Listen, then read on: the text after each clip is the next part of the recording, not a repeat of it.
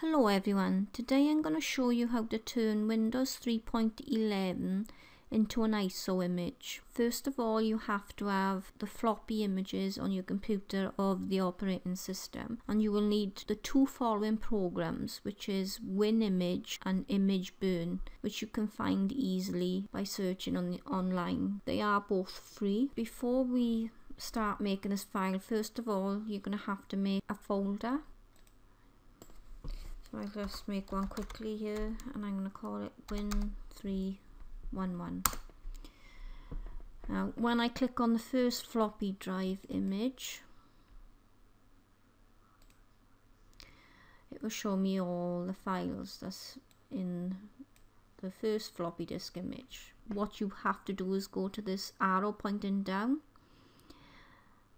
and this will enable you to extract this floppy image into the folder you just made. You have to do this with every disk until you've finished. So I'm just going to go ahead and extract that. As you can see, the pathway is already there, so I'm going to press OK.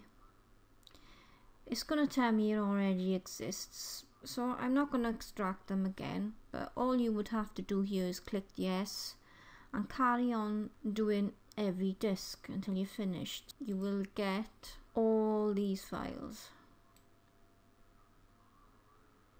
in your folder.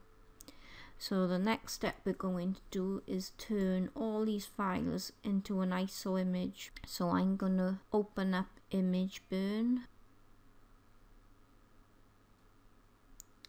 The option we want is create image file from files/folders, and we go to this little icon here, which is browse for a file, not the yellow one which is browse for a folder. We want browse for a file.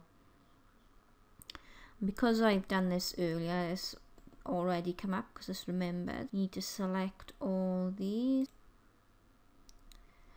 Okay, now they're all selected. Look for a destination. It automatically goes to your documents library, so you're gonna have to look for your folder. I'm gonna pause a minute because I don't want everyone to see all my folders. Okay, so I found my folder.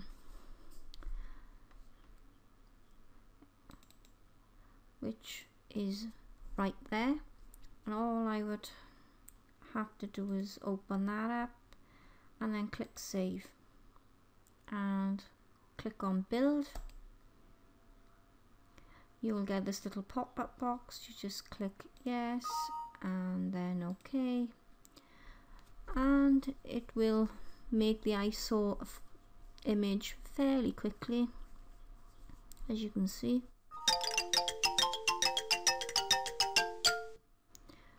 And it's all done, and this is easy as that.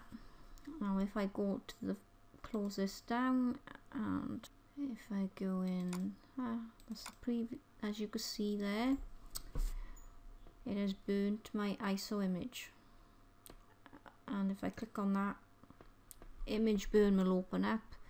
I can pop in a CD and burn it to the CD. You might ask in the comments, well, how do I install it? I'll give you a little clue. You can use a Windows 98 boot disk with CD-ROM support. That will work. There's a few ways around there. That is one option. The only thing with that, then, you would have to use a DOS boot up disk after Windows 3.1 is installed. You could actually extract a few DOS files and put them on the root of the hard drive. That may work. You could use, again, WinImage to extract that. I'll show you the files.